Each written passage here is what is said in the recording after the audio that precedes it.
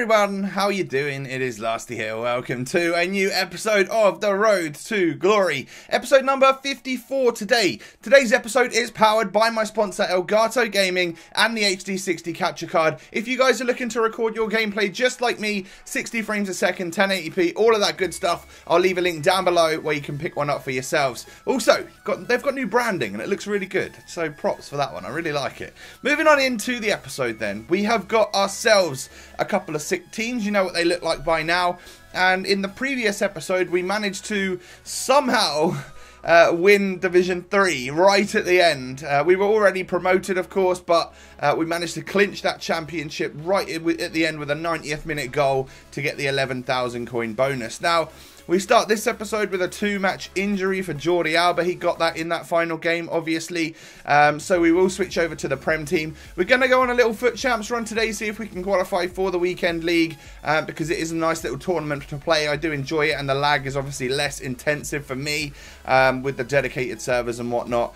But I decided, you know what, we're going to try out my IU. So I got him in my team of the tournament pack, as you guys will know if you watched the last episode. And I figured we'll take Martial out just for a little bit and we'll go into a game with Aguero and IU up front, because he looks like he could be a good striker, right? First game of the tournament. We come up against I'd say at this point in the game, this is a very standard looking Serie A team. It doesn't look anything special really. And I don't know, the game felt a little bit button delay, but it must be for my opponent as well if it's the same for me. But you would do things like get inside the box, take the shot, and then like you'd take an extra touch, or the shot would just be delayed by like a second. It's so frustrating, and my passes were going astray and askew all over the show. But I'd say we had the majority of like the pressure on this guy. We do play it through to Aguero, who does manage to stick that ball into the back of the net in the 14th minute for us to go 1-0 up. Solid start to the game against Buffon there. A nice little, somehow he managed to first touch that one into the back of the net. Normally they've been taking a bloody touch for me.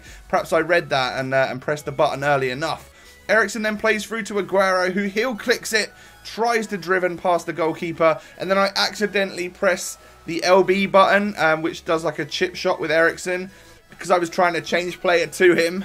He was already changed player, so it registered as a chip shot. So we could have gone 2-0 up there, but obviously that didn't work out for us. Now Aguero scoops into the box, takes that low shot, but it's just wide of the post. So what you're seeing here is me having a whole bunch of attempts on goal, but not really being clinical, not able to stick it into the back of the net, due to either me sticking it wide of the post, the shot being delayed and taken longer, and then straight to the goalkeeper. I don't know. It's not great. But we are peppering this guy's goal. And at half-time, we've had 11 shots, 10 of which have been on target. And this guy's had one shot, one on target. So, and we're only 1-0 up. That's kind of worrying. However, Aguero sticks the ball through to IU. Could this be his goal on a debut? No. A good save from Buffon. I've been struggling with those low drivens lately as well, actually. They've not worked out for me at all well. Aguero spots a run from Christian Eriksen, who does get one-on-one, low driven across the goalkeeper, and somehow that one didn't drag wide of the post. That's what's been happening to me lately. They've either been going straight into the goalkeeper's hands when I want them to go further wide, or they've just dragged completely wide of the post. It's like I've got my angles wrong on the controller or something. So I was fortunate to score that goal, and we do go 2-0 up here. And it looks as though we're going to close out this first game with a win. He completely does my defence there, but gets a little shot off wide of the post, though, unfortunately for him. Eriksen then plays it through to IU. Is this his chance for the debut goal? No, saved. And then Aguero can't get the rebound there. And I'm pretty sure at this point in time, is this where we end the game? Yeah, look, he just goes ahead and quits. So he obviously dashboards his Xbox because he didn't have a chance to pause it and quit. And I thought for a moment I was going to get kicked off the servers looking at how long it takes to load through, but I'm you know, luckily for us, fortunately for us, we do manage to just stay on the servers and move on into the second round of the tourney. A 9.4 there for Christian Eriksen, obviously, because he got a goal and maybe an assist for the first goal, I think. I'm not too sure. Yeah, no, I think he did, didn't he? He played it through to Aguero. So absolute domination. But the worrying thing is that how am I not scoring the goals from when I have 14 shots, 13 on target? How am I not scoring them? Jordi Alba is out for another game, and I kind of wanted to continue using the Prem team, so I didn't even apply a fitness. I just went into another game with that Prem squad. You know, they were all on like 94, 95 fitness, so I was hoping we could be alright. And we come up against a very strong looking Bundesliga side with informed Socrates. He had Aubameyang. He also had, who was it? Ones to watch, Embolo, I think. And in the 4th or 5th minute, he does get through 1-0. I mean, that's a nice goal. Completely cuts my defence wide open. I'm not sure what they were doing, but it wasn't good. Aguero then plays through to Dembele, who holds the defender off, takes that low driven. That's what I'm talking about. Why does that one not go over into the corner and it just sort of goes straight to the goalie? I don't know. So frustrating. We try a triple tap across, but they don't really work this year, do they? Let me know, guys. Do you do triple taps or do you do like RBA? I don't know. But again, we tried to sweat that one across. Didn't work out for us. Toprak and Socrates were completely running the show in this game. I struggled against them. They're very, very quick centre-backs. They did a great job at defending my Aguero and Ayew situation. So, Eriksen plays it through to Aguero, who manages to turn his defender, gets through. We know he's on his weak foot, but he takes that low-driven shot, and this time it does work out for us, and we get a really nice goal there to equalise in this game just before half-time as well, which is obviously an important time to score. It changes the game somewhat. You know, this guy no longer goes into that half-time break with the lead. He ends up going in with a draw, right? Well, he whips the ball into the box, and Aubameyang basically heads it straight at my goalkeeper, who plops it down to Costa, and he scores before half-time. Oh, sick. So when I thought we were going in at a draw, it looks as though we're not going to. We're going to go into that half-time break, 2-1 down. And as you can see, I guess we're kind of getting done. Less possession, way less shots. My opponent had scored like one really nice goal, and he'd had quite a nice few shots, but that second goal I really thought was just luck. You know, it just drops down to him after he gets a random header through onto my keeper. So, you know what, I felt like 2-1 was a bit of an unfair scoreline at this point. Maybe we could bring it back. Eriksen testing a diving header there. Didn't quite work out for him. Eriksen plays it, 1-2 between Aguero and Martial. He gets through. That's what I'm talking about, wide of the post. I used to be able to score them like 9 times out of 10. Who knows? Maybe that was just my 1 out of 10. I'm not sure. Martial tries one at the near post, but he does manage to just stick it wide. Literally goes wide of the post. Didn't even get saved. However, Keita gets into my box here. I try and tackle him. He hits the post. I somehow don't concede there. The guy literally, I don't understand how that didn't go in. He just smacked it wide of the post. And as you can see, we're struggling. If anyone looks like he's going to score at this point, it's probably my opponent.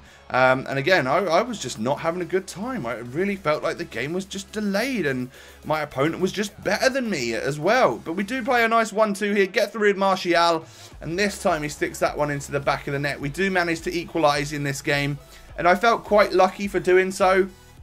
At this point, I felt like, yes, we're back in the game, but kind of do we deserve to be there? I don't know. But we've scored 2 very nice goals on the break, which I quite like. However, literally a couple of minutes later, he gets another free kick, whips this one into the box.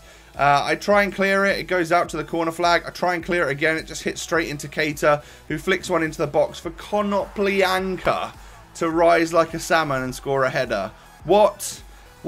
How? I've got centre-backs in the box there and a keeper that could come out and punch. I don't know how little Konoplyanka has managed to rise above everyone and win that header. I was then very annoyed at that one, because that was basically straight after my goal again, like just what I did last time. However, 90th minute has just struck. We push forward with Martial all the way down to the byline. Whip it in back stick. Who's running in? Sergio Aguero with a sick volley right at the back post. If we'd have missed that, I would have been pissed. Because I know it's got to take technique to be able to strike that nicely, but he's so close to goal that if he'd have missed it, it would have been harder for him to stick it over or wide, surely. But a really nice technique and a solid strike, and it looks as though we're going to extra time because, you know, the 90th minute whistle is about to go. However, he plays a ball through into my box. I don't know how I don't tackle that there or there, and he somehow sticks the ball in the back of the net. I'm fuming at this point, honestly. I think I punched my Elite controller. I was like ready to fully break that. and then I realised that my punch wasn't as hard as the controller, so all I've got is a couple of bruised knuckles stupidly now, and a working controller still. So like about 2 or 3 minutes after the game, I'm quite happy I didn't smash up a £100 controller. But yeah, I have got a couple of stupidly bruised knuckles for a couple of days. I must look like a hard nut when I go outside, but I never go outside because I'm a YouTuber, so it's all good. So yeah, we get knocked out in our little tourney run. I was hoping that one was going to go all the way, considering we got back and we got back and we got back in that game, and then every single time he just managed to score a goal straight after us. It's like it was meant to be. Oh well, so be it, you know. I'm not impressed so far with IU. He's an untradeable player, so I can't really get rid of him. I might use him in an SBC in the future if I need to get rid of a special item or something, because he has no real value to me, and he's not done so good so far. So, you know, maybe we bring Martial back. I'm not sure. Maybe we'll test him out a little bit more in another cup run in a day or two's time on this channel. So if you've enjoyed the episode, guys, please don't forget to smash a thumbs up, and of course subscribe to the channel if you're new. I think we're going to start next episode off with a couple of different, no, maybe we'll sell one player from our other team and bring in a nice in-form midfielder. So if you know who you think that could be, let me know down below in the comments. Whilst you're there, smash a like. Catch you next time. Peace.